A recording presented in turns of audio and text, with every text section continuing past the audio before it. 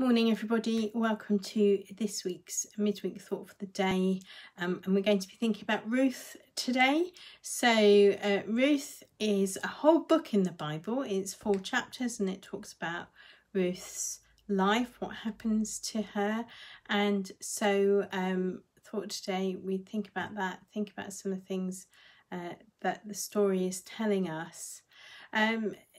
Basically, I'm going to read you a bit from the middle of the story.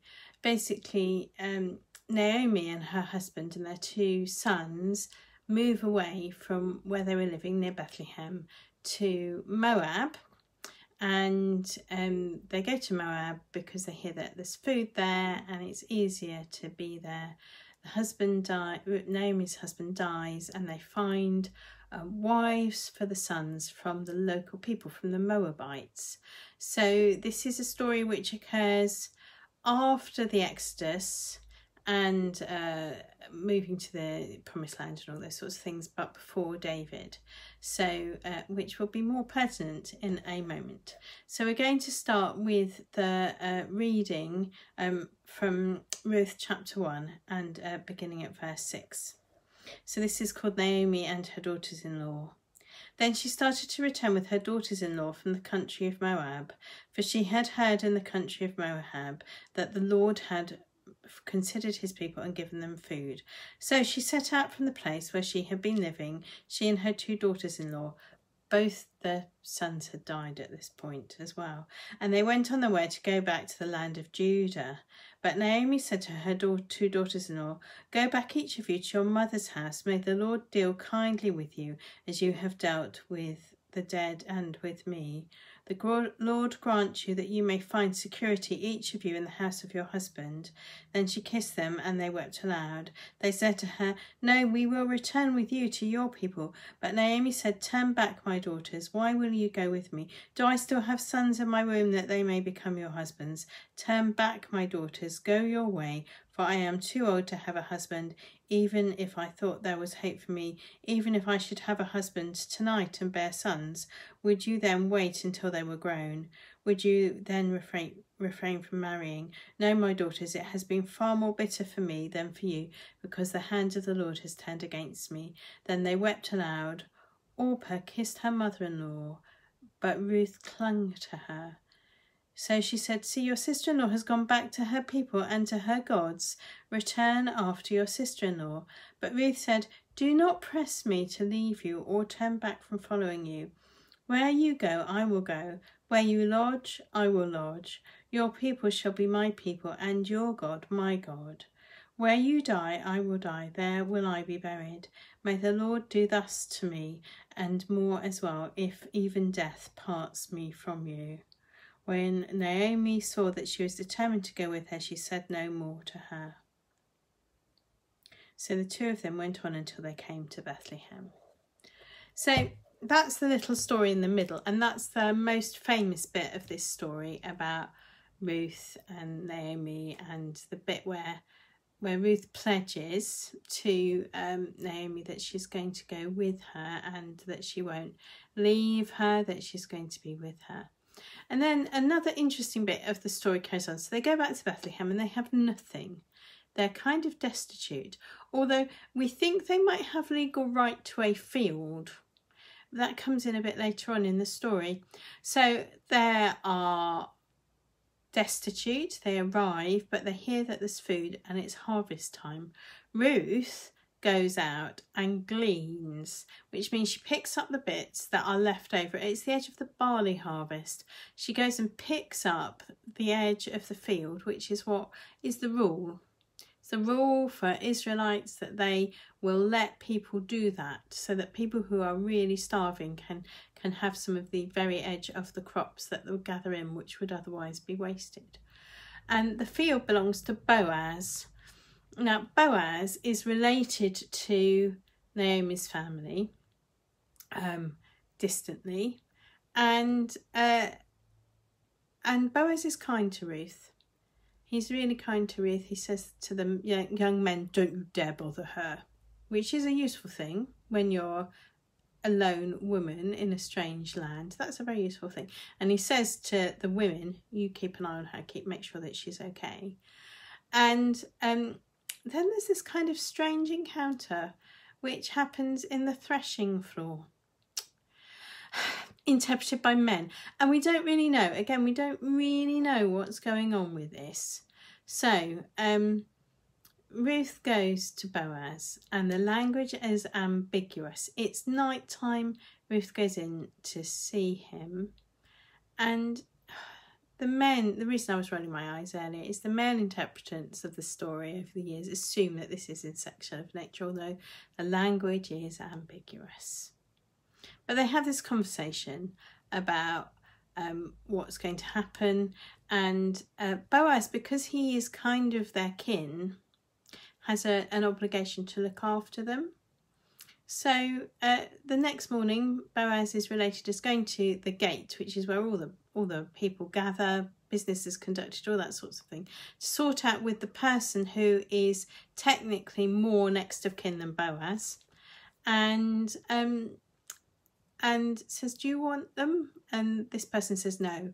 So Ruth marries Boaz, and they have a family together.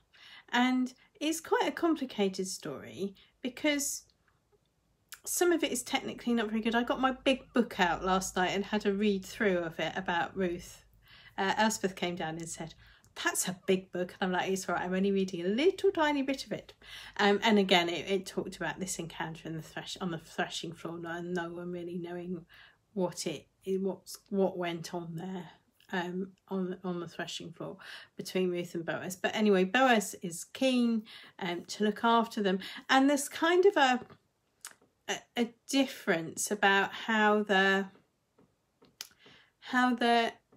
looking after is supposed to be. So yeah, Boaz is technically next of kin, so he does have a role to look after them, but this is not usually always through marriage. This is not expected in the same way as the marriage and brother situations. So if you were married and the brother died, then another brother should be giving you a son to be your heir, and so on. But this is a bit more complicated. So really it is a bit more complicated. So Ruth is this kind of heroine for not abandoning Naomi, for saying that her place will be with Naomi and that her land will be her land and her God will be her God and all this sort of thing. So, but Ruth is still a Moabite. And then they have these children, and it's very interesting to see who these children are that they have. So Boaz took Ruth and she became his wife. When they came together, the Lord made her conceive and she bore a son. Then the women said to Naomi, blessed be the Lord who has not left you this day without next of kin, and may his name be renowned in Israel. He shall be to you a restorer of life and a nourisher of your old age, for your daughter-in-law who loves you is more to you than 7 sons has borne him. Then Naomi took the child and laid him in her bosom and became his nurse. The women of the neighbourhoods gave him a name, saying, a son has been born to Naomi. They named him Obed, and he became the father of Jesse, the father of David. So David, the David there is David, you know, small king, Goliath, big king, Bathsheba, rules for a long time, Solomon then goes on. So it's that David. It's that David. So Ruth is David's granny. Is that right? Yeah. So that's kind of strange, because she was a Moabite. It's really interesting, but she was this woman who came to faith. I've been thinking about this morning, and sometimes strangers tell us about ourselves in a way that reminds us who we are.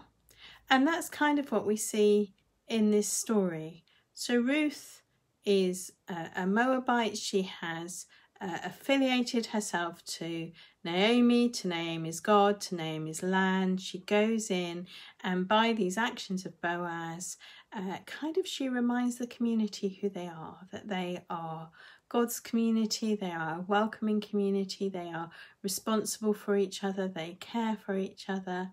And sometimes it's that interaction with a stranger that reminds us who we are. years ago when I was in Wellington, I was working with someone who was in quite a difficult situation. She had lots of really bad things going on in her life.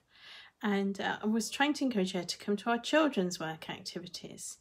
And she said to me, as I gave her a leaflet, she said to me, I don't think we can afford to come. And I'm like, but it doesn't cost anything because it's church. And that's who we are. That this is who we are. You come, and it doesn't matter if you've got any money or not. You come to church because this is who we are. And so for me, that was quite interesting. And why I always try to put on the things that advertising children's things, that it's free. And why we never charge for Holiday Club, because it's part of church, and church is open to everyone, and that is who we are. And sometimes it takes a stranger to remind us that is who we are. And Ruth was that stranger. And Ruth, of course, went on to be David's granny, and then David's line went on to produce Jesus in, again, quite a complicated family situation. So this look at Ruth has shown us that families are complicated, pretty complicated again, but God can act through that, and God does act through that. And strangers can remind us who we are in a good way and be part of who we are as well, as Ruth became a huge part of God's story of salvation, even though she was a Moabite. She was David's granny. So today, thinking about strangers, thinking about who we are, thinking about how we explain ourselves to people who don't understand us, maybe, how we act, what our motivations are, how is that for us? Have a look at the story of Ruth. It's only a few chapters, very interesting. Again, not as ancient as like the stories of Sarah, but not as new as this kind of contemporary. I mean, I don't want to call the Jesus contemporary, but you know what I mean. It's actually quite accessible for us because their lives were quite similar in some ways, in structure, Roman oppression, all that sort of stuff. They had a lot of bureaucracy and things that we recognise, kind of sitting in between the story of Ruth, the stranger who becomes the great-great-great-great-great-great-great-great-great-grandmother of Jesus. Thank you very much, and we'll see you all soon. Bye.